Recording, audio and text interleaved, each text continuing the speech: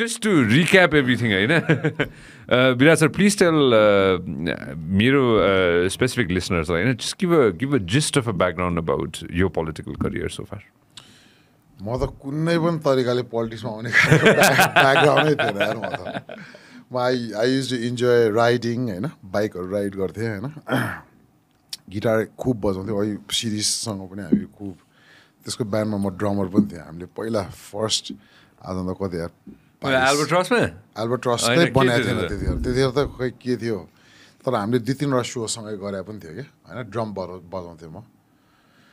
अनि मलाई तर जहिले पनि एक्सप्लोर चाहिँ गर्न मन लाग्ने कि लाइक अनि त्यतिखेरै देख्दा अब अघि सञ्जयले भने जस्तो होइन त्यो उहाँहरूले ल्याइदिनु भएको यो अहिले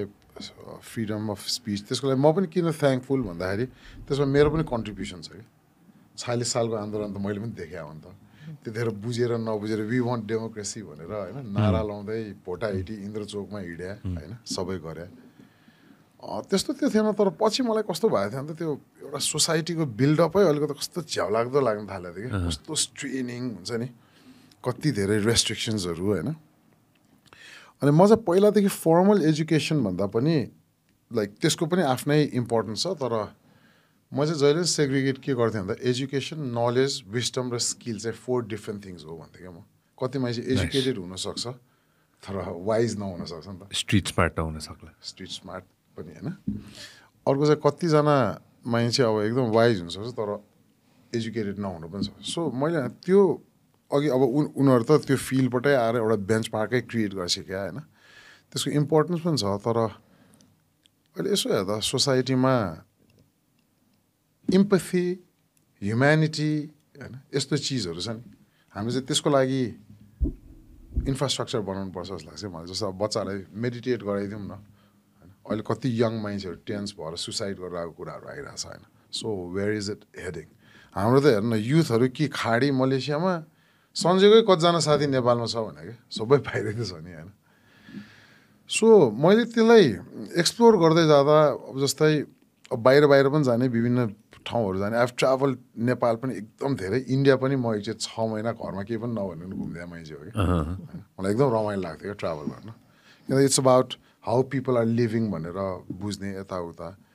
अनि त्यो 46 सालको त्यो डेमोक्रेसी आइसकेपछि होइन बिस्तारै त्यो फ्रस्ट्रेसन्सहरू बिल्डअप हुँदै गइरहेको थियो अनि मेरो एकदम हाइपर बिल्डअप भए फ्रस्ट्रेसन चाहिँ म टुरिज्मको काम गर्दा मेरो बसन्तपुर झोसे एरियामा मेरो रेस्टुरेन्ट्सहरू होटल्सहरू थियो कि कामै गरेर खान्छु भन्दाखेरि नि कहिले 18 घन्टा लोड सेडिङ होइन अनि त्यसपछि आएर कहिले बाटो नबनेको भन्दैन बाटो जिन्दगी अब त्यो टुरिस्टहरू आउँदाखेरि पनि हिलो क्या आउँदैन बल्ल तल्ल अब त्यो टुरिज्मलाई हामीले त्यो झोसेमा रिभाइभ गरे क्या 60s पछिको त्यो थियो नि पहिलाको टुरिज्म त सुकिसकेको थियो क्या हामीले सुरु गर्दा हाम्रो त्यतिखेर स्टाइल के भन्दा हामी कपाल पनि लामो यङ होइन अब बाइक साइक कुदाउने स्ट्रिटमा गिटार सिटार बजाएर बस्दिने होइन राति भने क्लबिङहरू गयो त्यतिखेर फङ्की बुद्धहरू थियो एकदम रमाइलो थियो क्या माहौल होइन अनि त्यहाँबाट हामीले हाम्रो टुरिज्मलाई पनि चलायो क्या 2 वर्षमा झोसे बुम भयो क्या तर कस्तो भन्दा गभर्मेन्टले त्यो अब जस्तै नेपाल बन्द भइदिने क्या अनि अब आज गेस्ट एयरपोर्ट जानुपर्ने क्या अब टेन्सन हामीलाई क्या रिक्सामा पुऱ्याउनु गयो यार बसन्तपुरदेखि अब एयरपोर्टसम्म रिक्सामा क्यान यु इमेजिन होइन सो त्यसले पनि एउटा खालको आक्रोश नै थियो म साँच्ची एउटा कुरा भन्छु म पहिला एकचोटि होइन त्यतिखेर बल्ल इन्सर्जेन्सी सुरु भएको थियो होइन म त्यस्तै पर्या भए चाहिँ म गुरिल्ला वारफेयरमा पनि जान्छु भनेर पनि सोचिसकेँ क्या कहाँ भर्ती हुन जाने थाहा नभयो क्या मलाई म किर्तिपुर एरियामा चाहिँ अलिकति माओवादीहरू छ त्यहाँ गएर म भर्ना हुन जान्छु भनेर पनि हिँडेँ मान्छे क्या नभेटेँ साँच्ची त्यतिखेर एउटा जेन्युन मान्छे भेटायो म अहिले त्यो वान अफ द गुरिल्ला हुन्थ्यो होला क्या किन कामै गर्छु भने हो होइन इन्डिपेन्डेन्स त्यो अघि तिमीहरूको कन्भर्सेसनमा एउटा थियो नि मान्छेले के खोजिया छ भनेर भन्दा मलाई चाहिँ आत्मसम्मान खोजिया छ जस्तो लाग्छ क्या सेल्फ रेस्पेक्ट त खोजिया छ नि त सबैले होइन आफूले गरेको काममा म पनि त्यो युवा अवस्थामा 20-22 वर्षको थिएँ यार होटल खोल्दाखेरि होइन मैले के खोजेँ मेरो डिग्निटी खोजिया हो क्या म त्यो मेरो फ्यामिलीपट्टै आएको चिजबाट मात्र होइन म पनि केही गर्न सक्छु भन्ने खोजेँ त्यही पनि गर्न नपाउने भने क्या होइन सो त्यो बिल्डअपहरू हुँदै थियो त्यसपछि त्यो कुरालाई त्यति मतलब गरेन मैले अनि त्यसपछि अरू विभिन्न त्यो प्रोफेसनल कामहरू पनि गरेँ मैले जस्तै म्यानेजमेन्टमा मलाई एकदम रुचि थियो एजुकेसन चाहिँ मैले के गरेको थिएँ भन्दा म BBA ड्रप आउट हो होइन तर त्यसपछि आफूलाई रुचि भएको कुरा चाहिँ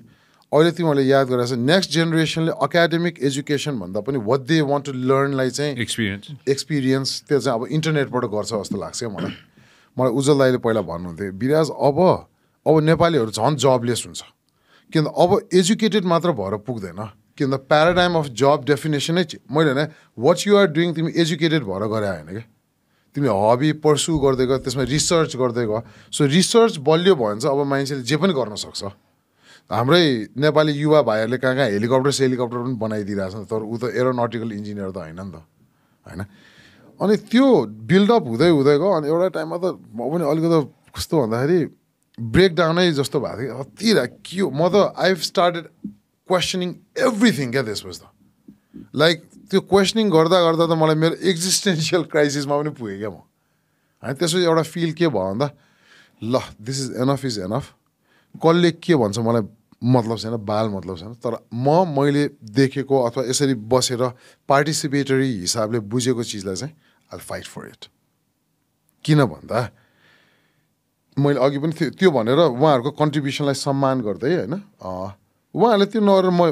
यो पोइन्ट के गर्ने क्या म विदेश लाइक आइएम स्टिल कन्फ्युज क्या झन् हाम्रो जेनेरेसन छ नि हाम्रो जेनेरेसन कस्तो भइरहेको छ सबसे कन्फ्युज जेनेरेसन न मोडर्न हुनसक्छ न ट्रेडिसनल हुनसक्छ क्या हामी पछिको भाइहरू खतरा भएर आइसके तिनीहरूको भिजनै यो कुरा भन्दा कहाँ पुगिसक्यो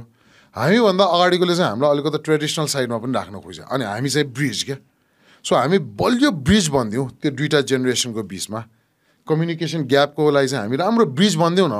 सञ्जयले अहिले जे गरेर सिसीले मैले ट्राई गरे भनेर केही पनि गरे त होइन खास होइन तर हामीले के गरेर अहिले सुनिरहेको हाम्रो साथीहरू भाइहरूलाई ब्रिज त बनिदियोस् होइन हाम्रो नामै हिस्ट्रीमा कहीँ पनि नहोस् नो प्रब्लम मरेर गएपछि के मतलब हिस्ट्री भनेको आफूले नदेख्ने चिज बाधै छैन नि होइन तर उनीहरूलाई के होस् भन्दा एटलिस्ट यो जेनेरेसन अलिकति म अहिले पनि कति कार्यक्रमहरूमा जाँदा अलिक सिनियरहरूले मलाई क्वेसन सोधिरहेको हुन्छ कि तिमी पनि राजनीतिमा लाए जितेपछि हामीलाई दाइ तपाईँहरूले राजनीतिमा त्यतिखेर राम्रो काम नगरेर हामीले गर्न परिरहेछ तपाईँहरू पनि अकाउन्टेबल बन्नुहोस् नेतालाई मात्र अकाउन्टेबल होइन तपाईँहरूको जेनेरेसनले गर्दा हामीलाई यो अब हाम्रो जेनेरेसनले गर्दा चाहिँ अपकमिङ जेनेरेसनलाई त्यो नहोस् भने क्या लाइक नाउ इमेजिन म एउटा कुरा भन्छु सञ्जयलाई 10 वर्षपछि त्यतिखेरको 20 वर्षकोले सोध्यो क्या दाइ तपाईँहरू के हेरेर बसेर दाइ काठमाडौँको बागमती 4 भइरहेको बेला भनेर सोध्यो के what answer would you give दाइ हामी तेस्रो मुलुक भनेर हाम्रो पासपोर्टलाई किन दाइ सेकेन्ड लाइनमा राखिरहेको छ दाइ तपाईँहरू what were you doing about that त्यो करप्सन भइरहेको बेला अल दोज थिङ्स भइरहेको तपाईँहरू यु नो भने हामीलाई सोध्छन् भने क्या किन अहिले हामीले सोध्यौँ नि त मैले त सोधिदिएँ अस्ति लाइक सिनियर दाइहरूले भर्खर पोलिटिक्समा बामे सरेर छ मलाई त होल जार्गन्सहरू मेरो ठाउँमा अनि मैले वाट वर यु डुइङ अनि अहिले पनि तपाईँ म खुलेर चाहिँ लाग्न मिल्दैन भनिराख्नु भएको छ अनि you're expecting us to do everything this is not how gun things work let's do it together अनि मलाई पहिलादेखि एउटा राम्रो चाहिँ के भन्दा त्यो एकदम धेरै एक्सपोजर होइन एक्सप्लोर गरेको बानी भएर how we need to work भन्दा पार्टिसिपेटरी हिसाबले होइन हामी एकछिन यसो आँखा चिम्लेर सोचौँ हाम्रो अबको भाइहरू कुनै एउटा राम्रो पार्कमा बसेर राम्रो पोएम लेखेर सोचौँ न जुन पोएम चाहिँ वर्ल्डले नै अप्रिसिएट गरे क्या हाम्रो भाइहरू चाहिँ गिटारहरू बजाएर भाइ बहिनी भाइ भने फेरि अहिले त सबैजना मैले यङ्गर जेनेरेसन होइन आर्ट गरेर आएको होस् होइन खै त भने क्या हाम्रो देशमा त आर्ट होइन आर्ट कल्चर त मर्यो भने क्या यो 15-20 वर्षमा क्या मलाई नै होइन गिटार बजाउँदाखेरि त ड्रग एडिक्ट हुन्छस् भन्थ्यो क्या उल्टा कपाल पनि लामो थियो अरे कपाल पनि लामो होइन अहिले त ड्रेडलक पनि क्या होइन अनि लाइक तर मैले के भन्न खोजेँ भन्दा आज हामी पेरिसलाई अप्रिसिएट गर्छौँ न्युयोर्कलाई अप्रिसिएट गर्छौँ इन्डियामा कलाकारलाई अप्रिसिएट हाम्रो देशकोलाई चाहिँ हामी गर्दैनौँ क्या अघि त्यो खेलकुदको कुराहरू आयो नि हाम्रो देशको खेलकुद कस्तो राम्रो खेलाडीहरू त खाडीमा अहिले 42 डिग्रीमा काम गरिरहेछ भने क्या अस्ति भर्खर पनि गएको छन् होइन फुटबलको होइन हामीले हेरेको थियौँ नि होइन अस्ट्रेलिया सो लाइक स्याड के मैले भने त्यो एकदम मोनोटोनस सोसाइटीतिर गइरहेको हो कि हामी क्रिएटिभिटी मरिरहेको हो कि कति आर्टिस्टहरू तिमीले याद गरिरहेको छ कि छैन होइन जस्तै म त्यो अहिले पौवा थाङ्का थिमको आर्टिस्टहरू देख्छु क्या नेक्स्ट लेभलै छ क्या संसारले चाहिँ अप्रिसिएट गरिरहेको छ क्या त्यो नेपालमा अस्ति त्यो कहाँ नेपाल ब्याङ्कमा पनि त्यो आर्टिस्ट एकजनाको आर्ट थियो अरे क्या त्यो त्यत्रो ठुलो त्यस्तो खतरा आर्ट के बनाइरहेको थाहा छ ब्याङ्कमा पार्टिसन बनाइदिइरहेको अरे या म्यान सो हाम्रो यङ्गर जेनेरेसन आर्टिस्टिक क्रिएटिभ भएर आओस् सोसाइटीलाई प्रोभोक गरोस् होइन हामीमा त्यो मैले भने बाहिर जति पैसा भएर खुसी भयो पनि भित्र खुसी छैन भयो काम छैन हामीले नै चिनेका छौँ नि हाम्रो साथीहरू पनि त राम्रै गरेर छ नि भित्र आत्मसन्तुष्टि छ त होइन मनको कुरा हो त्यो होइन सो मलाई चाहिँ अब पोलिटिक्समा लागेको चाहिँ मेरो त्यो एकदम ठुलो बायोग्राफी मलाई केही पनि चाहिँदैन तर एटलिस्ट एकचोटि थट्स प्रोभोक गरौँ ह्युम्यानिटी पर्सपेक्टिभबाट हेरौँ होइन अरूको स्ट्रगललाई पनि बुझिदिउँ होइन मैले अहिले पनि भने म किन गाली गर्दिनँ भनेर भन्दाखेरि आई क्यान अन्डरस्ट्यान्ड कि त्यो बिचराले स्ट्रगल जस्तो अहिले हामी उम्मेदवार भएपछि याद गरेको छ शिशिरले त्यो सोसाइटीको रियल पिक्चर देखाएको छ नि त हामीले कहिलेकाहीँ त्यो नेता किन त्यस्तो हुनु पऱ्यो भन्दा त्यो नेल्सन मण्डेलाले भन्थ्यो नि you get the leader you deserve क्या आज होइन सत्य यार अब त्योलाई के भन्ने होइन आज एक ठाउँमा भोट माग्दाखेरि मलाई 1 बोरा चामल र 1000 रुपियाँ दिनु भोट दिन्छु भनेको छ कि आजको दिनमा आज कन्स्टिट्युन्सीमा या त्यो त स्पेसिफिक एउटा भोटरले होइन मलाई चाहिँ बिचमा यति भोटर छ यति पैसा लाग्छ जाँड खुवाउनु पर्छ जाँड नखुवाइ त कहाँ चुनाव जित्दैछ त्यो त यस्तो रेगुलर कन्भर्सेसन हुँदो रहेछ कि त्यो अचम्म लागिरहेको छ विस्की चाहियो त्यसपछि अलिअलि रक्सी नै नखाइ त कसरी चुनाव हुन्छ र होइन भन्ने म उहाँलाई पनि त्यो भनेर I'm not trying to compare मैले भने मान्छे चामल 1 बोरामा 1000 रुपियाँमा फ्युचर अफ द कन्ट्री पनि गर्न भनेपछि कुन लेभलको काठमाडौँको त्यो छ भनेपछि काठमाडौँ बाहिर के होला होइन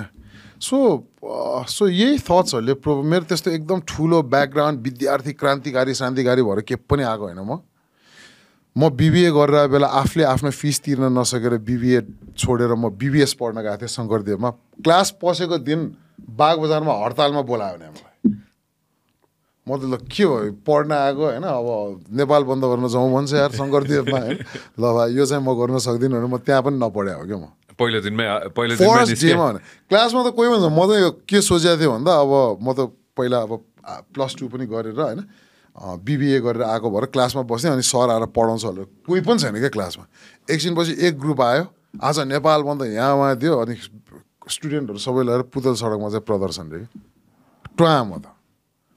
त्यसपछि त्यो दिनपछि म कलेजै गएन क्या त्यो दिन ढुङ्गा नौगा गाबे हुन्थ्यो नि त नि त्यही त भने अब त्यो सकेन क्या त्यो होइन This program is brought to you by Vyas Studios. Thank you very much for supporting the podcast so far. And if you want to see more content, more shows, then make sure that you subscribe to our channel.